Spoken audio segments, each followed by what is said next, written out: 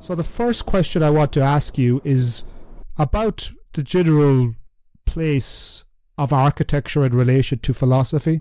One of the things that I spoke about with one of my former colleagues, he was an analytic philosopher, and I asked him what was the thing which was the common denominator of all philosophy.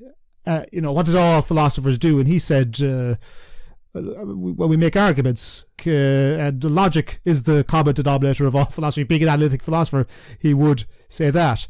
And the thought my thought in that was that we do that. We're worried, we like to make arguments. We're worried about them being sound and valid and true and all of those things. And I was thinking, I'm more of a continental philosopher. I come through your Derridas, your Heideggers, and I was thinking, well, the one thing that all philosophers think about, that was presupposed by all philosophers, is the question of being. And then all the other branches of philosophy, aesthetics, politics, ethics, jurisprudence, they're all subordinate to the question of being. So where does architecture come in on that? Is it usually the case that it's subordinate to aesthetics, I guess, or do you have any thoughts on that? Certainly I would consider architecture under the framework of aesthetics. And your friend raised a metaphilosophical question. What does philosophy do? And yes, of course, for analytic philosophers, it's about making argument. For me, the great metaphilosopher is Alfred North Whitehead, and he says it's not really about arguments, because people make bad arguments all the time, and you discover the flaw in your argument and you fix it. It's not that big a deal. Sure. For Whitehead, it's about adequacy and coherence. Adequacy in the sense that philosophy is the one field that has to talk about everything, potentially, has to be able to account for everything in the universe, at least in principle. So there's that. And in terms of coherence, it's just that the parts of the philosophy have to fit together. Although for Whitehead, that's a goal rather than a starting point. If you're worried too much about consistency at the beginning, you're probably flattening everything out to fit your theory. So I like leaving lingering inconsistencies for a while and then fix them when I need to. And then as far as architecture, well, as you know, in my book, the way I approach it is by looking at Kant, who is maybe the central figure in aesthetics for the past couple of centuries with his critique of judgment. And he has a very low opinion of architecture because for Kant, architecture is unforgivably contaminated by the fact that it's useful. That destroys its purity for Kant. We wouldn't want that, Graham. Yes, right. So that was my starting point, because I had this intuition that he's simply wrong, that architecture has a lot to add to aesthetics and also then to philosophy. There's also the interesting fact that architecture has been very open to philosophy, certainly over the past half century, and even longer than that, whereas philosophy has not been that open to architecture, partly because it can't be. There's not really a way. Philosophy in its present state isn't really equipped to learn that much from architecture. And so that's another problem I was looking at. What is it about philosophy that makes it unable to learn anything from architecture? There's a third interesting fact, which is that the three most influential philosophers on architecture in the past half century, in order, Heidegger, Derrida, Deleuze, none of them really knew architecture. Building Dwelling Thinking by Heidegger is an interesting essay, and architects like it. But it's clear that Heidegger didn't really know who the main architects were or what their significance was. Derrida was kind of taken by surprise by architects' interest in him, as I was.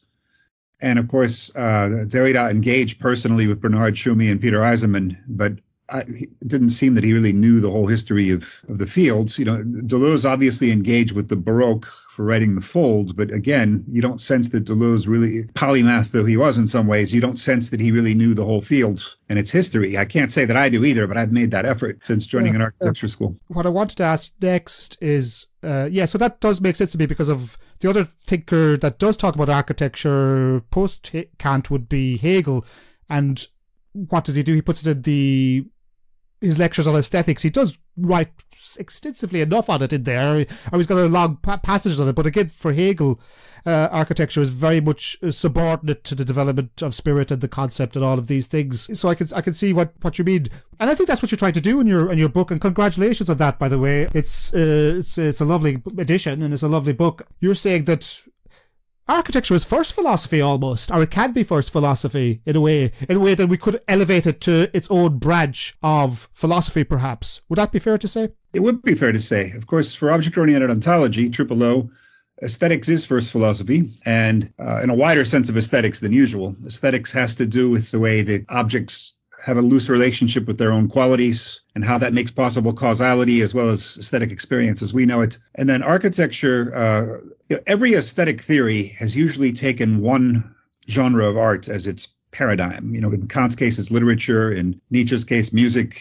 In Stanley Cavell's case, film. And so intermittently, you see one genre of art come to the forefront in different theories of aesthetics. The reason it's become architecture for me is precisely because of what Kant missed in it. I'm more interested in Kant's aesthetics than Hegel's, because I am enough of a formalist in a modified sense that Hegel can't really help me on that front, because as you pointed out, everything passes into everything else, and finally spirit as well. I like about Kant the fact that the artwork has to be cut off from conceptual paraphrase, from socio-political surroundings. And I think there's a limit to how far you can go with that. As I argued in Art and Objects, I don't like what the old formalism does. I think you have to modify it. But I like enough the fact that it's about things being cut off from other things, because that's totally out of fashion in philosophy now, except in Tripolo. And Hegel can't really help you explore that. The problem with Kant and architecture is that there's no reason that usefulness spoils things. That comes from Kant's prejudice, which is shared by Michael Fried, our wonderful art historian who's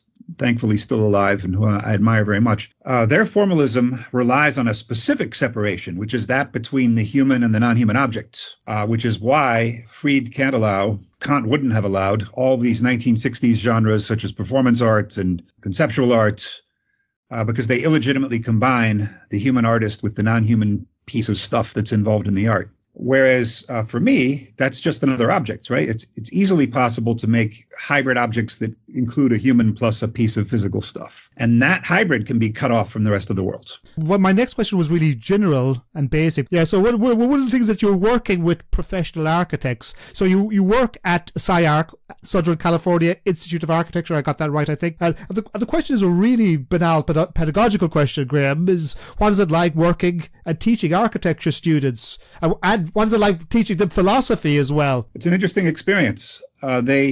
SciArc, I should say, for listeners who don't know what it is, I didn't know what it was until 10 years ago either, because it has a low profile outside of the architectural world and outside of Los Angeles. Even in Los Angeles, some people don't know what it is. So it's very well known in the architecture world, top 5 program by many accounts, but not well known outside architecture because it's exclusively an architecture school.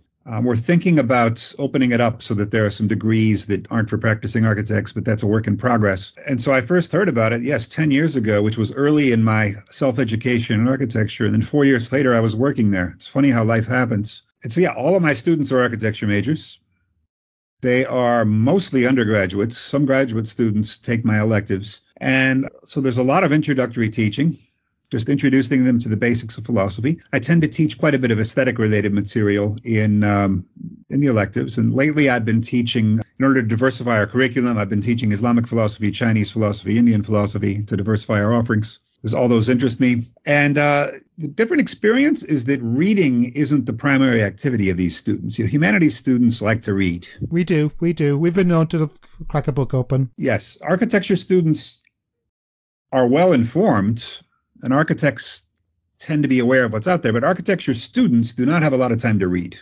They're in the studio most of the time, breaking their backs, pulling all-nighters. And so you have to have your readings be a little shorter and more to the point. You have to choose your readings a little more differently, I would say. Gotcha. But they are rather skilled in oral presentation and intellectually omnivorous. And so there's a lot of aesthetically skilled, obviously. SciArc's in particular, an architecture school that focuses on design, on actual interesting design, formal shapes and structures that are of interest. So there are a lot of real talents that are new to me among the students, because it's just a different kind of student. Having colleagues around is fascinating because I can pick their brain every day, and then there are visiting speakers almost every week that I can learn from. And then we have a library that's not large, but it's, of course, completely focused on architecture. And so I was able to write my book simply by using the SciArc library in most cases. There are enough resources there to go from 0 to 60 miles an hour pretty quickly.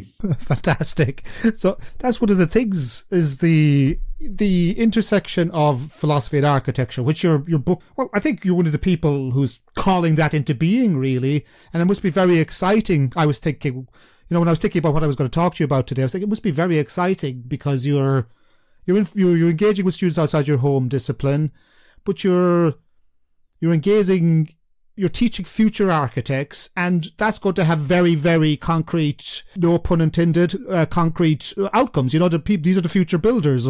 They will, in some way down the line, you're going to see triple O influenced buildings. That must be very, very, well, gratifying. Well, we'll have to see what happens. There are already some triple O influenced designers, more of my own age group. It's always hard to predict what the ensuing generations are going to gravitate towards. I tend not to teach my own work just because I've always been shy about that. I'm not always sure it's appropriate. Finally, because of student requests, I taught a triple O seminar last spring, and that was interesting. I interspersed that with architectural writings that were associated with triple O. And once in a while, I'm going to stick a chapter of architecture and objects in my class this fall because it's relevant to the class I'm teaching this fall. But otherwise, I'm going out of my way not to indoctrinate, because that's not my job. Sure. No, it's the direct opposite of teaching, Graham, I think, yeah. Right. Getting more into the weeds about the links between architecture and philosophy, no, I think the figure that I don't think we could bypass, least of all because he is so influential in you, and that's Martin Heidegger. And Heidegger's essay, Building, Dwelling, Thinking. And that is it's a very enigmatic essay, no doubt. And it's a good example of the later Heidegger, I suppose. Heidegger's, that late, very ocular prose style he had. But at its core, I think, there is quite a simple idea, and that is we have forgotten how to dwell or how to live well with our abodes, and we have started to think of our homes as technological and instrumental rather than existential. And he pointedly notes this in the essay, if I remember correctly. He says, so not every building is a dwelling, for example. So he says some buildings, like football stadiums or railway stations or swimming pools and supermarkets, are not in themselves dwellings. Sure, people can, I was thinking, was there any exceptions to that today? And I was thinking maybe, in the United States, when Hurricane Katrina happened, people had to, shelter in that massive stadium. But that's more of an exception rather than the rule, I suppose. Mm-hmm. Well, one would hope. Yes. Well, of course, with dwelling, as with every major Heideggerian concept, the key is that it involves some kind of openness to what is hidden. Anything that can be calculated, anything that can become present on the surface is for Heidegger an anathema.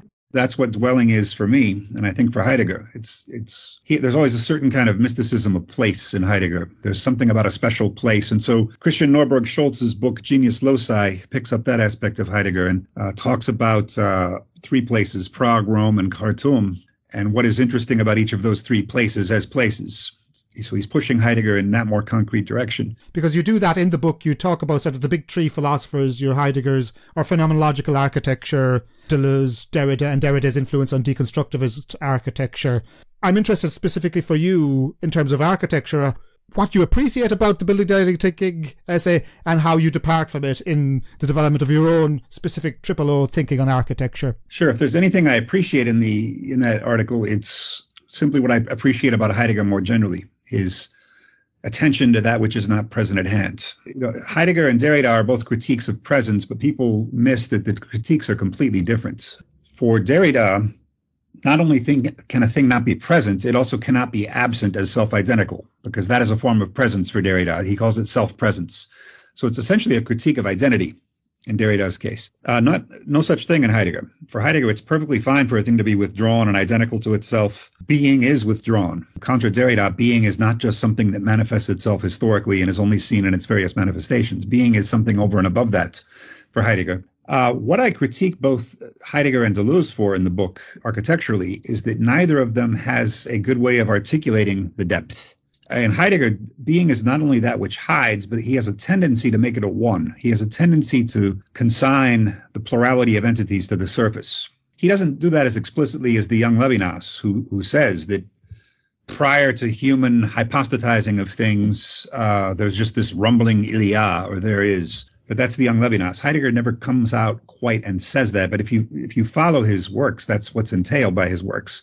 For instance, Earth for Heidegger is that which hides in the artwork. You can't really speak of multiple Earths in Heidegger. The way he describes it, there's no real room for that. The Earth is one thing. So there's this kind of underlying monism in Heidegger's philosophy that problematizes his application to architecture. And I think one of the ways you can see that is that phenomenological architecture, even though Heidegger is the inspiration, is actually more Merleau-Pontian in a way, because it's more about sensual experience. It's more about a softly turning silver handle on an oak door. That's how Peter Zumthor, one of the great phenomenological architects, maybe the greatest, describes his process of design. You don't get this sort of ominousness of a hidden being in phenomenological architecture. You get it, ironically, from a work like Peter Eisenman's Memorial to the Murdered Jews of Europe in Berlin, and Eisenman's a more Derridian. Very striking piece, that, Jim.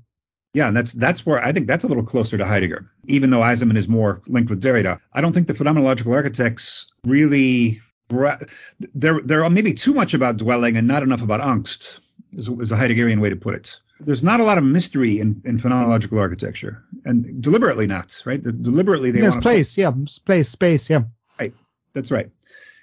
So that's what I think the problem is with Heidegger's application to architecture, other than the fact that his lack of interest in the surface makes his aesthetic somewhat monotonous. I've compared him in the past to Clement Greenberg aesthetically, because for Clement Greenberg, of course, the surface content of a painting is trivial. He calls it literary anecdotes. The only role of the content for Greenberg in painting is to signal its awareness that there's a flat background behind it all. And so for example, Cubism, its content is designed to show its awareness that we are not attempting three-dimensional illusionism here. I, Picasso, am aware that I am working in a flat medium, and Miro and all the other painters who Greenberg most treasures in the 20th century, whereas, of course, he would despise any 20th century figurative painting because it's just reducing itself to storytelling. Well, Heidegger's got a bit of Greenberg in him there as well. Heidegger despises surface content in his own way. It's ontic. Openness to the mystery of being is what Heidegger's about. So there's that built-in handicap for his approach, not just to architecture, but to aesthetics more generally. It's kind of a one-dimensional attention to that which is hidden. So that's what I would say about Heidegger and architecture. I've got other things to say about Derrida and Deleuze, but maybe you want to stick with this for a while. So my next question then is, well, one of the things that you talk about in your work is this idea of overmining, undermining, and duomining. Now, I hope I don't mangle this, but as I understand it, I take it to be overmining and undermining to be your shorthand for describing how philosophical theories, which you're trying to distance yourself from, work. So the way I kind of do it is kind of like top down and bottom up. So like overmining would be Platonism, say, where the forms generate the properties of the world, and undermining would be empirical materialism or something like that, where it's things are reduced down towards the properties. And duomining would be, and if I got this right, correct me if I'm wrong, Graham, duomining would be like sort of a mix of both, where you'd have like Hegel or something like that, or Marx perhaps. Where does, when we're trying to think of architecture or trying to think of a building, how does that work then? How does a building, just any building, it doesn't need to be, just like a house or it could be landscape, I guess, landscape architecture, or it could be a public function room, like a public building like a town hall or a stadium or something like that. How does architecture in a triple O way stop, being subservient to overmining, undermining, and duomining? I hope I got that right. Yes, and I would just point out that Western philosophy began with undermining because it was a series of attempts by the pre-Socratics to decide what was the fundamental element that everything is built out of, whether it's atoms or water or air, earth, fire, and water mixed. And it's really, for me, with Plato and Aristotle that some effort to escape that happened with their different senses of form. A great example for me of overmining would be empiricism, like Hume's empiricism, where all that exists are qualities and bundles of qualities, and we can't assume that anything exists below those, not even a self. And then the reason it's sometimes hard to tell who's an underminer and who's an overminer is because of the term duomining that you mentioned. The inherent weaknesses of undermining and overmining mean that people tend to mix them in order to patch up holes in their preferred version. So, for example, in scientific materialism, it looks like it's undermining because everything's made of particles or whatever, but then in the end, these particles are mathematically knowable for them, which are, it's a form of overmining. Now, when it comes to architecture, the grain of truth in Kant's critique is that architecture strays in the direction of overmining most of the time in two different ways. The key distinction in architecture, of course, has since the 1800s and even earlier, if you go back to Carlo Laddoli in the 1740s, I think, form and function as the key two key terms. Now, it's obvious how function becomes overmining, because if you think the only purpose of a building is the function, or if you think the only purpose of a building is to help the poor, then you're missing something about buildings, right? You're missing the fact that the building is more than its purpose. People can go back and read Architecture of the City. Why am I forgetting his name? Anyway, it's called The Architecture of the City. Aldo Rossi. Aldo Rossi, of course. Right. For Rossi, buildings often have different functions than the one that they were designed for, like SciArc, which was originally a train station, and then it became a kind of collapsed homeless hangouts. And I met an Uber driver who bribed the homeless sometimes to leave, and he'd hold raves in there. And then finally it became an architecture school. So it's had a lot of functions. Or in the case of monuments, you have a lot of structures that never really had a definite function in the first place. And that's what Rossi calls his critique of naive functionalism, that you can't really, a building is deeper than its function. Okay, and that's easy enough to see. What's harder to see is that the architectural sense of form is usually overmining as well, because it usually refers to the visual look of a building. And there are a couple of problems with that. First of all, that's too relational, because it means how the building looks to us from a certain position. And the form of a building is deeper than that, because for one thing, unlike a painting, you see an architectural work from many different angles. You have to go through it on the inside. And so it's a temporal and even kinetic experience. You have to weave these different visual looks together in memory. And somewhat surprisingly, it's the young Peter Eisenman who maybe writes best about this. He talks about this in the early 60s before he reached his mature position, about how architecture is a temporal art form anchored in memory. And that's why the young Eisenman thinks you need basic geometrical forms to make your memory of the building manageable. So in the book, I'm trying to go beneath the overmining versions of both form and function. And in the case of function, I do that largely through Rossi's argument. Also by way of a very interesting critical essay that Jeffrey Kipnis wrote on Rem Koolhaas and his failed design for the Tate Modern in London. Rem Koolhaas had a very influential, though failed, design in the competition for the Tate Modern. And Kipnis criticizes this by saying if it had won the competition, it would have destroyed architecture as we know it, because it's not really an architectural project. It's an infrastructural project designed to circulate the most number of people through in the fastest amount of time. And it didn't really have to be an art gallery. It could have been anything. It's just a high-performance technical object, although he concedes that it would have been a fantastic venue for looking at art. Now, I see this more as a positive. I see this as Koolhaas's way of derelationizing function, derelationizing relation. So it has a function, but it's not tied to any specific function. It's flexible in a way that Rossi would have liked. It's monumental in the good sense, because it's not too tied to the narrow confines of the Tate Modern project. And as if to emphasize this, the design brief for that contest insisted that the smokestack of the old power plant had to be kept, as of course it was in the current Tate. And as if to impishly play with that constraint, Koolhaas's design reduced the smokestack to the metallic framework of it. So it was like this metallic skeleton of a smokestack, which is almost his way of saying, no, as Kipnis puts it, he hacks away at the muscle and the skin of a design brief and leaving only the nervous system. And I like that description by Kipnis. I see that as a positive thing. I see that as a way of subtracting inessential detail from the project. But you try to get to the essence, I guess, because yes, function cannot be primary, can it? Because if a building functions changes, you're asking I'm thinking in a very Aristotelian way, what's the essence over time? You raise this point in the book itself. You say architecture is intelligible only through time. And I don't think you mean a subjective experience of time there, as in, I don't know, it took me half an hour to walk around the Sydney Opera House or something like that. But I think I'm semi-quoting you here. You said the parts of a building are spread out in time, sort of all at once. That's what you're trying to articulate. The form is primary there. The essence is primary. That's right. And of course, there are other arts that are temporal, like novels and cinema. But in those cases, you have to go through it in the order that the author intended. Now, an architect can suggest certain ways that the building should be approached, and often the entrance is required because there's only one entrance. But you can explore, you can move backwards as you're exploring a building, you can linger in certain places. And for me, that's a large part of the experience of architecture. It shouldn't be too easy. It should take some memory work and some temporality to experience a building. And I give in the book the example of two works by Frank Gehry, the famous Guggenheim in Bilbao, which I've seen, and then also the somewhat less famous Louis Vuitton building in Paris, which I've also been to. And of course, the Guggenheim is a masterpiece, but it's really only a masterpiece on the outside. When you see photos of the building, you're rarely going to see photos of the interior because it's fairly boring. People go inside, of course, because they want to see what it's like, but they tend to leave fairly quickly because the floor plan is pretty simple. There's not a lot going on. The thrill of that building is from the outside, where it's so unusual. And of course, as if to emphasize that, it's surrounded by sculptures like a Louis Bourgeois spider and a Jeff Koons flower puppy and a couple other Koons pieces. And so the building is almost more like a sculpture to me. It's almost like something seen from the outside in 3 dimensions.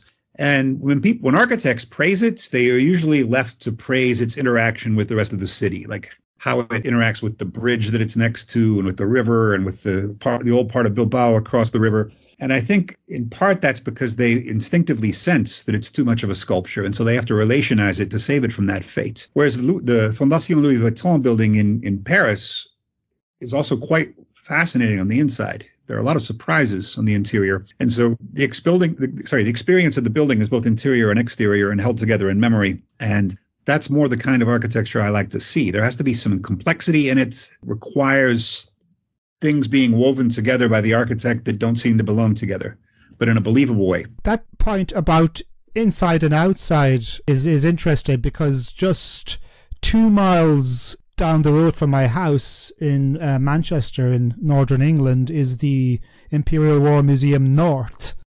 The architect is Daniel Lipskind, and that to me he's also the architect, I think, of the Holocaust Museum in Berlin, which is a very impressive building. Yeah, so that building is I don't know how to describe it. It's kind of like a deconstructed globe. So it's a war museum, and it's like the globe basically shattered and sort of reconstructed in that kind of a modernist way. And the point is that it's, the war fragments the world, I think, is what he's trying to express there. But when you go inside, it's like, again, I'm not very literate in these things, so I may be doing the architect a disservice. Indeed, I'm definitely doing the architect a disservice, but I didn't find it as impressive. This speaks to your point, Graham. It's all surface and no substance, I guess. Libeskind, of course, is usually identified with the deconstructivist trend in architecture. Right. Maybe this is a good time to shift towards Derrida, since we've done. Let's do it. Well, Derrida was somewhat taken by surprise by his entry into architecture, as I was, for that matter. I was approached by architects and told Triple O was interesting for architects and was shocked by it. Bernard Tschumi was Derrida's original contact, and later he became close to Eisenman. They had a bit of a falling out. And yes, and Eisenman went on in psychoanalysis, I believe, as well, didn't he? Or he was influenced by psychoanalysis eventually. Eisenman, also Chomsky at different periods, and maybe a little Deleuze. So he's had several phases. Yep. More associated with Derrida than any other philosopher. For sure. But 1988 is when the deconstructivist show happened at the MoMA in New York. And it's probably the last canonical show in architecture certainly the one that I can think of, the last show where people thought, wow, that was a landmark event with implications for the whole profession. Now, obviously, Derrida had a lot of influence on it. What's interesting is that if you get the catalog, which used to be hard to get, but now you can get a cheap reprinted paperback on Amazon pretty easily and affordably, I'd recommend anyone interested in architecture and philosophy to read that catalog. I believe there's not a single reference to Derrida in the entire catalog. Instead, they emphasize in the catalog the Russian constructivism side of it, referring to the avant-garde Russian art and architecture movement of around the First World War and early Bolshevism. And I'm not sure why that is, because Mark Wigley, one of the co-curators, wrote a whole book on Derrida, and his PhD was on Derrida. I'm guessing that Philip Johnson, his then elderly co-curator, probably wanted to de-emphasize the philosophy side of it. You get that in architecture. You get some pushback against philosophy. Some people seem to resent the idea that philosophy is legislating somehow to architecture, which is ironic because that's never really happened. Philosophers have not known about architecture to legislate. So you get a lot of architects these days saying we should focus simply on internal disciplinary craft. The problem with that is architecture is already so open to every other field. Why artificially block philosophy from that? Philosophy and architecture are very different fields, but they overlap on one question, which is what is the nature of reality? My friend and colleague David Rue has said, rightly so, that architecture gives us our first sense of reality. It is very, very rare that humans are on a pure piece of nature with no human landscaping or no signs or no. We inhabit architectural spaces. And so that's why architecture is so important to us. It's the human's first sense of reality. So that goes back to my first question. Architecture is ontological in degrees. It's a sense of creating the spaces and the kind of arrangements of objects and peoples. Yes. And of course, animals create their own environments too, as do plants. All life forms have to engineer their own environments to their own advantage. And so humans are no different in that sense, that we inhabit this kind of bubble that we created ourselves. So coming into contact with non-human nature is rare. You might need the James Webb Space Telescope to do that. And even in that case, we're coloring it in ways that human eyes can appreciate and things like that. So anyway, the 1988 deconstructivism show, one of the things that's so remarkable about it is how well they chose the architects. Everyone they chose for that show is a star in some sense. It doesn't include all the major architects of the last 40 years, but it includes a lot of them. A lot of the most famous ones. You've got Gehry and Wolf Prix and Liebeskind and Eisenman and late Zaha Hadid. They've all gone on to great prominence, and they were all pretty young at that time. So the curators chose wisely. Even though you couldn't say that those architects have all continued to work in a deconstructivist vein, that's somewhat passé, but they all fit together at the time. There was something disorienting about the forms in that show, a sense of disruption, a sense of fissuring, a sense of the world turned on its side or turned upside down. You had skyscrapers laying horizontally. You had cracks in buildings. As Eisenman does that, doesn't he? Eisenman does that, like he puts pillars on the sides and things like that rather than up. Yeah. I have a high regard for Eisenman, especially as a theoretician. My gripe with Eisenman as an architect would be that he tries too hard to undercut function as his way of getting beyond the form-function distinction. He says architecture is about form. It's not really about function. And to prove that, he makes the function less well. And I see that. I call that functionalism with a sad face instead of a smiley face. That's not the way to undercut function. The way to undercut function is to make it non-relational. But he might have a counter argument for that. I'd have to argue it with him. But so anyway, that's what deconstructivism is about. And there are problems with that, too, just as there are with Heideggerian architecture. And one of the problems is you can't really make a whole city out of existential crises, as I put it in the book. It's hard to imagine a deconstructivist school of urban planning because, yes, it's disrupting or unsettling you at various points, but you can't have that everywhere, right? This have to be one-off monuments. Aristotle said this very well when he was talking about metaphor. He's saying that not every part of a statement can be a metaphor because then you have a riddle. And he gives that hilarious example of, I saw a man glue bronze on a man with fire. And you're thinking, what the heck does that mean? It's a riddle, right? Apparently, it's referring to an ancient Greek medical procedure of cauterizing a wound with hot bronze or something like that. But when you say, I saw a man glue bronze on a man with fire, no one has any idea what it's about. And so a metaphor needs a lot of literal ballast around it to make the metaphor work. Not everything in your urban environment should be a shock or unsettling. That should be used rather restrictively. So that's one of the problems with that school of architecture. The other problem is, again, as with you mentioned feeling not a lot of depth in Liebeskind's Imperial War Museum North. I haven't visited that, so I can't comment on that. But Derrida is a philosopher who is systematically opposed to depth. Depth is a superstition. In fact, he tries to read Heidegger as not really being about depth because he wants Heidegger to be his ally. That's a hopeless effort because Heidegger is all about depth and what's hidden. But for Derrida, it's all about the play of the surface, the play of signifiers. I would summarize by saying I think there's a limit to how far the play of signifiers can take you in this world, because the world isn't just about signifiers. And that might sound like a vulgar critique of Derrida, but I'm summarizing this for a podcast, and I think that's a concise way to put it. And that the same problem occurs in architecture. You need that depth element in architecture because there is a reality.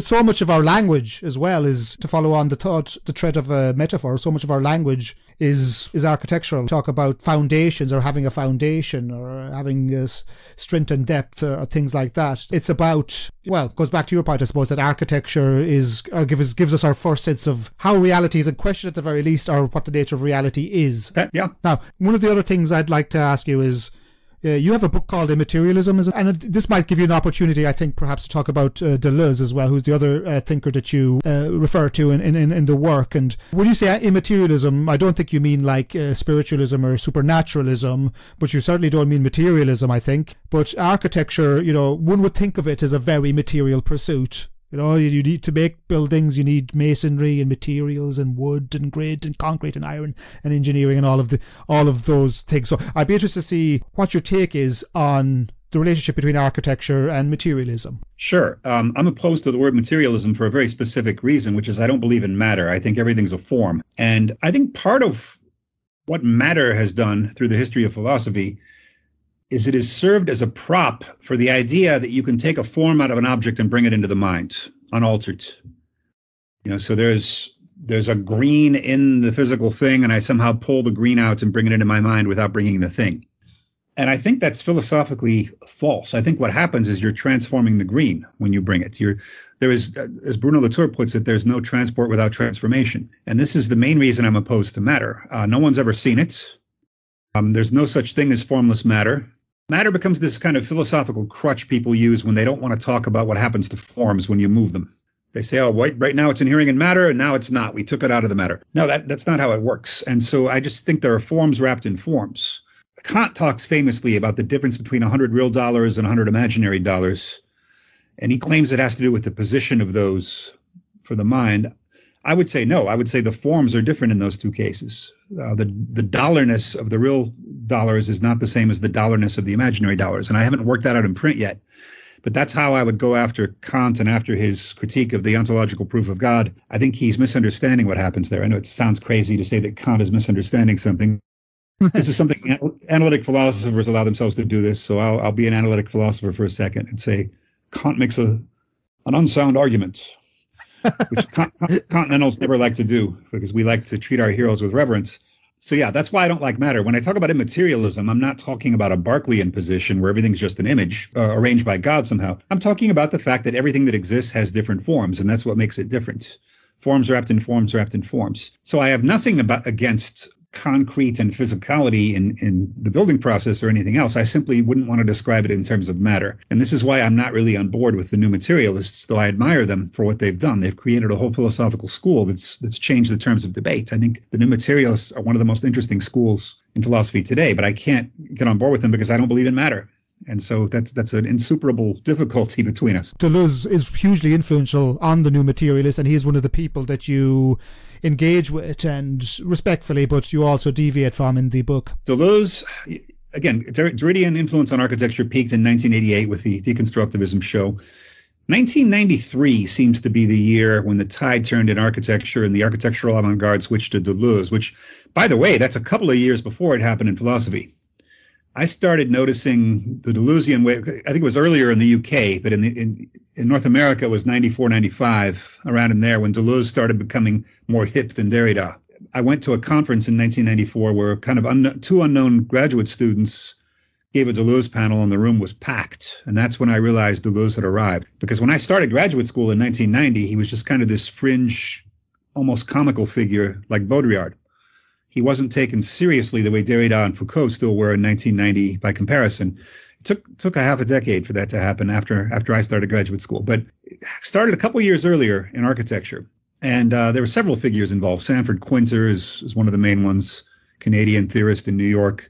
John Rachman, and also Jeffrey Kipnis deserves some of the credit. But then Greg Lynn became almost the emblematic architect of this movement. Greg Lynn, who was probably in his late 20s by then. He's not that much older than I am. And Greg Lynn started talking about how he was getting tired of the discontinuous aesthetic of deconstructivism already, and he wanted a smoother one. That he wanted more gradual curves, and he wanted mixtures that weren't quite purees or weren't quite filled with chopped nuts, but were something in between. And that led him ultimately to his signature form of the blob. And so the Deleuzian way was then fully underway. Architecture became about gradients. It became about relation rather than about abrupt cutoffs. And it ultimately became about a kind of continuity between the building and the environment. And so it fed into the carbon footprint and the environmental blending capacity of the building. And David Rue, actually, my colleague and friend, struck a kind of first counterblow to that in 2012 in an article called Returning to Strange Objects, in which he said that the architectural object is being lost by all this gradualism. My generation of architects, and as mentioned, I'm born in 68, so I'm 54 years old. Architects around my age grew up as Deleuzians in the 90s. They grew up as the first practitioners of the paperless studio, meaning that computers were taking over in the 90s for the first time in the history of architecture. And so at first, they computer phase, where they thought computers were going to solve all the design problems. They realized in a few years that wouldn't happen. And then they tired somewhat of Deleuze, many of them. And I think Triple O was there for them as providing a counterweight, as a language of discontinuity, a language of hiddenness, a language of the autonomy of form. And what I will always love about Deleuze is his irreverence.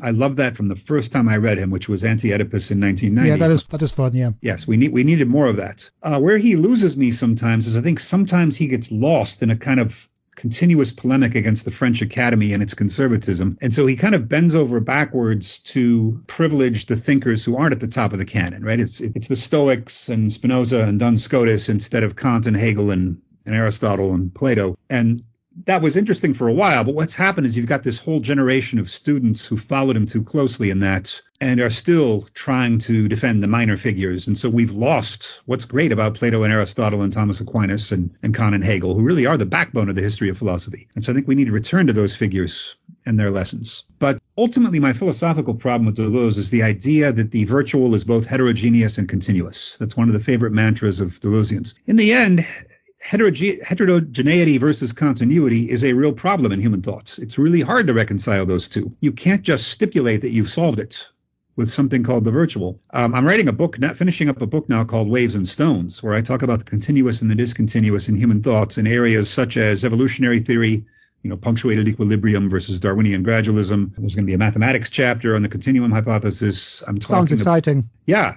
I'm a little overdue on it, but I'm really finishing it up right now. And it's a real problem. It's a real paradox in some wave-particle duality. You can't just solve it by fiat and say, oh, I've got this thing called the virtual that solves it. Or something pre-individual and protoplasmic that's somehow not quite individual and yet it leaves room for individuals. Architecturally speaking, Deleuze has never really allowed people to articulate buildings very well. There's this kind of smoothness and continuity. And you see this, for example, in Patrick Schumacher, who was Zaha Hadid's right-hand man and is still at Zaha Hadid Architects. And although on the surface, Schumacher isn't really a Deleuzian, Niklas Luhmann is his intellectual mentor, but he says some Deleuzian things in his giant book, The Autopoiesis of Architecture. He says that he says things like there shouldn't be corners on buildings. There shouldn't be any definite cutoff points as to function on the interior of a building, and so forth. And then he, with disarming candor, which is typical of Patrick, he says this does pose a huge problem for avant-garde architects, which is where do you put the apertures? Where do you put the doors and windows? Right. Honest admission of the problem. And as my friend David Roop puts it, that's just the beginning, doors and windows. Architecture is all about articulating. And this is something that Deleuzian philosophy just isn't that great at. It might treat an articulation as a transient crystallization of an intensity somewhere, but that doesn't really work when you get down to nuts and bolts. You need some philosophical way of accounting for articulation, for definite cutoff points where one thing simply becomes another thing and is no longer... Yeah, a wall is not a window. Yeah. Right? Well, I suppose you could have, a big wall, I guess, but I think the point remains a big glass wall. I've seen that in some buildings. Also, one of the things that you've suggested, and maybe I'm sort of betrayed by sort of deconstructivist background myself here, which when you think of any building, say the building I'm in now, which is a typical semi-detached suburban house in the north of England, and we think of the inside and the outside as separate. We lock our doors, we close our windows, we lock our houses when we go away. But in reality, there is a kind of exchange, or there is a relationality. Now, I don't think you'd pose it in those terms. There's sewage going in and out between the house, there's electrical cables, there's phone lines, there's internet, there's all of these things complementing what we nominally call inside and outside. I suppose it's a more of an ecological question, that, isn't it? In what sense is the building, which I think is what you're going to say, separate, or an essential form, separate from its locus, its environment, or its context? And I think that's important for you, isn't it? Yes, it is. There are individuals in the world, and these individuals have to be cut off from the other things suitably, and this has to be clarified in such a way that humans can grasp it, which is not to say there aren't any flows or aren't any points of resonance between things, because of course there are. But that holism is false, ultimately. Everything is not connected to everything else. Things are cut off from each other. And so to return to Patrick Schumacher again, he tries to define architecture in his book as a way of framing communications. But that can't be true. It also has to be a way of framing non-communications. We don't want our bedrooms communicating with the outside environment. We want privacy. We have blinds. We don't want sunlight and heat penetrating every area of our dwellings. And we don't want slaughterhouses to be located in every part of the city indiscriminately, right? Things have to be zoned off from areas where they would have an unpleasant impact. Articulation is what architecture is ultimately all about. Yes, there are going to be relations accounted for in architecture, but there are going to be some relations and not all relations. Some relations are going to be chosen as as positive things, while others are going to be excluded deliberately. Wow, yeah, you just reminded me of sort of Robert Brandam's recent work there. So there's relations of compatibility and relations of incompatibility, I think, although obviously I don't think what you're doing is Hegelian in any way, shape or form at all. In your work, I think you touched on it briefly, but you didn't go into any extensively, is the question of in the environment, that ecological question. I'm not sure if you're familiar with the Irish site, Newgrange. It's a bit of an archaeological wonder, really. It's a Stonehenge monument in County Meath in Ireland. It aligns with the solstice, basically. It aligns with the cosmos. So on the winter solstice, light enters into its antechamber and fills up the room. To my mind, that is a very, I suppose, again, I'm betraying my phenomenological side here. The idea is, if you understand architecture, it is in some way indexed towards its not only just its immediate historical context, but towards the cosmos as a whole. So that would be, I suppose, where I try to struggle with sort of your own perspective. Although I do appreciate what you're saying there, because Newgrange is Newgrange. It's not like Stonehenge. It's not the pyramids. It has its own unique cosmological place. Yeah. And that's just I suppose that's what I'm talking about. Like, is how do you think about the environment in relation to building? We're certainly entering an ecological age. Everything's going to have to take the environment into account from now on, and that includes architecture. And students get a lot of that. They should probably get even more of that. But I also am on board with David Rue's concern that architecture is going to be lost, and it's going to turn into what I call a worried ecology of the carbon footprint. And as with any function, you can think of the need for environmental soundness in a building as just another version of functionality, an extremely important one, right? Serving a broader purpose known as keeping the human species alive. But just as with any function, the functional requirements underdetermine the design. And there's this kind of moralistic tendency in our era to downplay the importance of anything aesthetic, which of course Tripolo is opposed to. These days, everything either has to be about the environment or it has to be about empowering someone who's oppressed. And those are usually the first angry questions you are asked when you do anything that isn't explicitly devoted to one of those two ends. But I would point out that those are important requirements politically in our time, but they are not the only two things worth doing as a human being. What's important about aesthetics? What's important about aesthetics is otherwise we are surrounded by literalism, as I call it. And literalism is a false attitude toward the world. Literalism means the notion that a thing is nothing more than all of the qualities that we can truly ascribe to it. Basically, Hume's philosophy. David Hume is the great literalist, right? There are no objects, there are bundles of qualities. There's nothing hidden beneath that. But also, just as importantly, there's no object over and above its qualities. There's just a bundle. What Tripolo is all about, people think of object-oriented ontology as being about hidden stuff, which it is through its Heideggerian legacy, but that's only a quarter of it. What Tripolo is really about is the innate tension between objects and their qualities. Objects gain and lose qualities all the time while remaining the same objects. Objects have some hidden qualities. Objects have some visible qualities. And it's that tense relation between an object and its own qualities that aesthetics explores. Aesthetics essentially drives a wedge between an object and its qualities. And you can learn about this in several of my books: Object-Oriented Ontology, A New Theory of Everything, Art and Objects, Architecture and Objects. I touch on this in all these books. That's what aesthetics is about. And so when people want to politicize everything, which these days means moralize everything, really, it means implying that somebody's a bad person if they're not focused on the carbon footprint and on finding out who's oppressed in any given situation. For many people, those are the only two things worth exploring in any situation these days, but they're not. Aesthetic questions are vital. Frank Gehry, I think, said 99% of the built environment is crap, and he's right. And that's a problem. That's not a minor issue. Santayana, the philosopher, pointed out that beauty is a relatively small topic in philosophy, but it's a huge topic in everyday life. We're making decisions constantly based on beauty, whether it's which way to walk to work or what shirt to put on in the morning, what hairstyle to get. Many of our decisions are guided by that, but philosophy has not taken it very seriously. When it comes to the question of power, which you've raised there, now I don't mean power in architecture in the sense like Nietzsche might have, a building is a node of power relations, and they're overcoming and overcoming each other, and they're constantly combating each other and so forth. I mean more in the sense that, and I don't think you disagree with me, that it's important at least to appreciate the ideological function of architecture, or when it can happen. I mean, the last time you were on the podcast, you said something really interesting. You said that, the best philosophers are are those philosophers who are, resisted to ideology, so you get a Heidegger and they can be read in left-wing, right-wing ways, or you get left Hegelian, right Hegelians, and so on.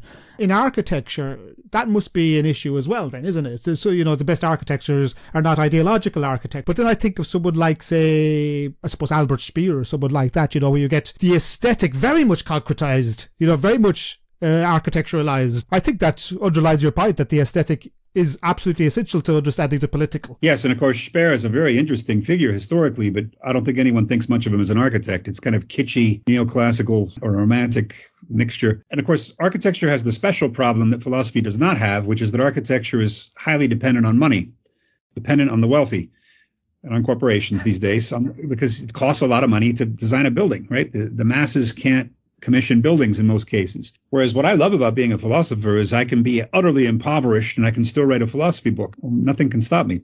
I just need paper. No, especially these days, yeah. That's right. So we have that advantage. We have that freedom, which doesn't mean we're completely free from ideology, but it means we don't need to cater to any particular wealthy class to do what we do, whereas architects have to. Cinema has a little of that too. You can do low-budget indie films, but Hollywood, of course, and people at that level of the profession are very dependent on other people and on money. So I think that's just one of the conditions of the profession. And some people try to moralize that too, to the point of discrediting any architecture that was built for a corporation. But of course, a lot of buildings that are built in those situations are great buildings, right? It's the same as the Renaissance, patronage. Exactly. And so that doesn't bother me as much as some people do. I think there's always going to be a certain amount of political repression from one quarter or another. We try to minimize it, but it's not a religion to me to remove every last grain of oppression, because I don't think it's possible. I think this happens anytime humans are in a society. There are going to be more powerful people and less powerful people. You just try to keep it from becoming tyranny or abject poverty for some of the people. So I see that as just something that's probably always going to be part of the architectural landscape. You're never going to have a situation that I can imagine where people can just build buildings anywhere they want, anytime they want, regardless of how much wealth is invested in the project. There's always going to be a limit to what actually gets built. So architects have to find a way to negotiate that situation, and it's not a problem for me personally. I can sympathize with people. I had a colleague who won the design for a competition in California, but then had to spend most of the time outmaneuvering a politician and some rival architects for it ever to actually get built. That's just part of reality for architects, having to use political charm and other things like that, and propaganda sometimes for their project to win. And so it's something architects are very aware of, the fact that they've always been connected to power. Vitruvius, the earliest surviving source, was working for Julius and Augustus Caesar. So there's the prime example right there. So I don't think, maybe you could have left-wing architecture that somehow draws on subscriptions from $20 donors or something. I don't know. But it seems very unlikely that that's going to succeed.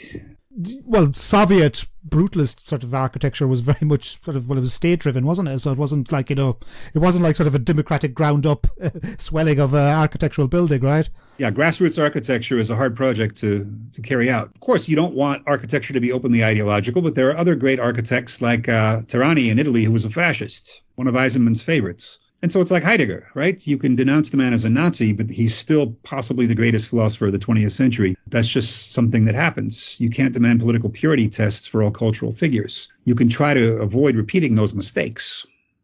You can caution students not to admire the fascist side of Heidegger, or not to admire those sides of his philosophy that paved the way for that, if we decide that there are any. So I think ideology is something to keep an eye on in architecture, but it's not.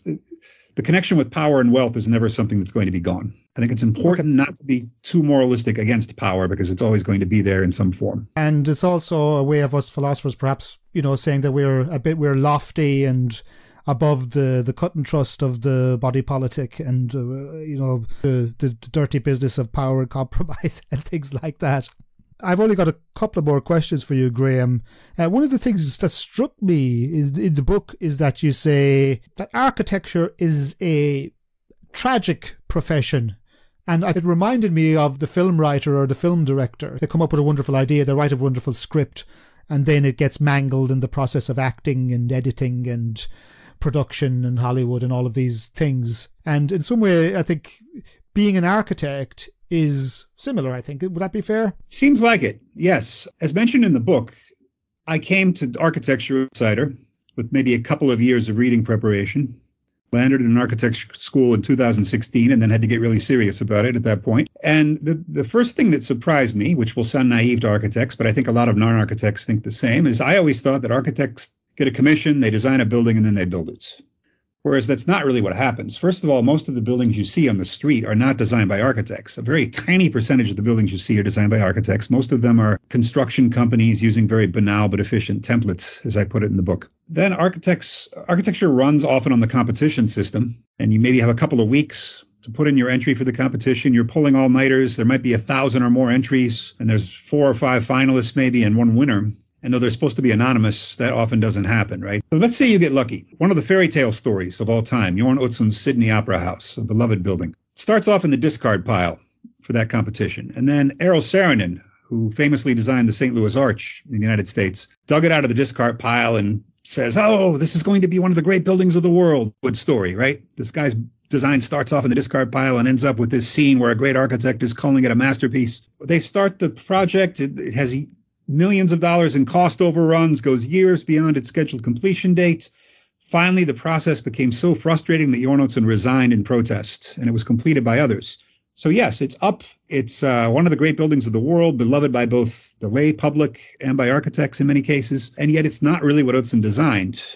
And that's what I mean about tragedy. It's going to be hard to find cases where building went from the drafting room the computer, I should say now, to completion without any huge disappointments. Or look at Zaha Hadid winning the competition for the Tokyo Olympic Stadium, and then it was taken away from her later because they thought it was too obtrusive on the Tokyo skyline. That was a terrible tragedy for Zaha and Patrick Schumacher and the others in the firm. Very disappointing. But these stories like this are legion. And then so you have also some great architects who are paper architects for years or maybe forever, and never get anything built or never get much built. Zaha was like that for a long time. Libeskind was like that for a long time. And I know some architects who I think are fantastic architects around my age who still haven't built much or built at all yet because they haven't won any competitions. But they're doing great work on paper. Maybe someday they get lucky. Now, there is the academic path, especially for people who are especially avant-garde in their design ideas. You can stay in academia and do very interesting stuff and influence others with your designs, even if you never actually build. But they all want to build, right?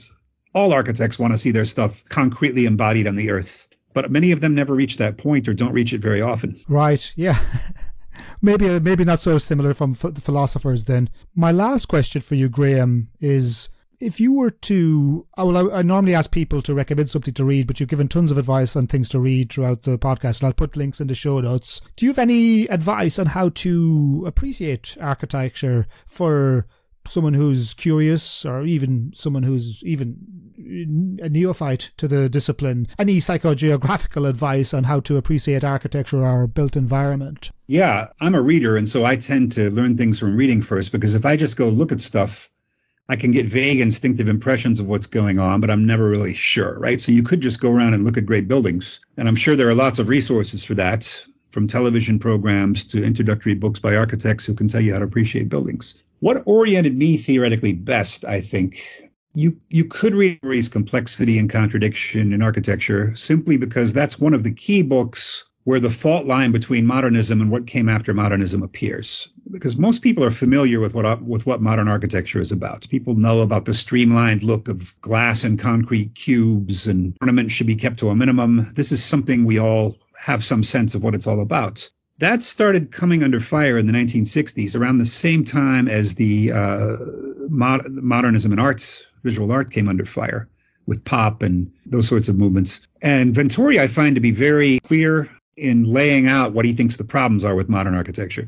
If you want to first get a foothold in modern architecture, I think reading the Corbusier's Towards the New Architecture is the place to start, because that book is universally considered a classic. And if you're into reading more pages, you can read Siegfried Gideon's, is it Time, Space, and Architecture, something like that.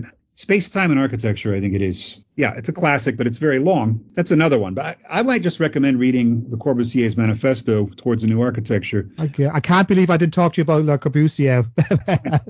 Because the buildings and machines for living in. Le Corbusier is for many the Picasso of modern architecture, the great Swiss architect. And those who don't like modern architecture usually attack Le Corbusier. So he's kind of the touchstone for modernism and architecture, both for good and for bad. There are other figures, of course. Anti-Heideggerian, I would almost say. Or he's utopian, rather. Yes. And then if you want to start looking at when that vision of architecture started to crumble, often people say 3 books: Aldo Rossi's Architecture in the City, Venturi's Complexity and Contradiction in Architecture, and then Manfredo Tafuri's Histories and Theories of Architecture. I wouldn't recommend starting with Tafuri. And I love Rossi, but the subject matter is a little more constrained. I think Venturi is very accessible and gives you some idea of the broad scope of the things that he thinks are wrong with modern architecture. And he's had quite an impact, leading both towards deconstructivism later and also towards historical postmodernism, which became kind of the dominant architectural form 70s and early 80s maybe. So that's, reading-wise, that's one thing you could do. I should say this, though. When I first got drafted into architecture, I asked my friend David Rue to give me 10 titles in recent art, 10 in classical architecture, just so I had 20 books to read so that conversations would start making sense to me. People often get intimidated by fields because they think, oh, I don't know anything about that field and all these other people know everything. Oftentimes you can get a foothold in a field by, I found, reading 7 or 8 books. It's not enough to be an expert, of course. That's a lifelong project, but it's enough to have some idea what people are talking about and knowing enough so that you can learn from conversations. So in that case, I read 20 books at David's suggestion, 10 recent ones and 10 ancient ones, and ancient and Renaissance and early modern ones. And that was enough for me to feel like, okay, I'm not completely lost here. I'm not going to make a fool of myself by asking questions at lectures now. I have some idea of what the different camps are, where this is all headed. And so, yeah, just finding a basic reading list, and there are many ways to do that. I can send one to somebody, the ones that I received. And then after that, I just kept reading and reading. I read anthologies of the history of architecture. I followed up leads on who the most important architects are, started looking at their buildings. Sometimes people rail against categories and isms in different fields. I like them. I find that they're the best way to organize knowledge in any field. To know that this person is considered a Mannerist, right? And then you look at their buildings, you can sort of see why. Or this person's considered Baroque.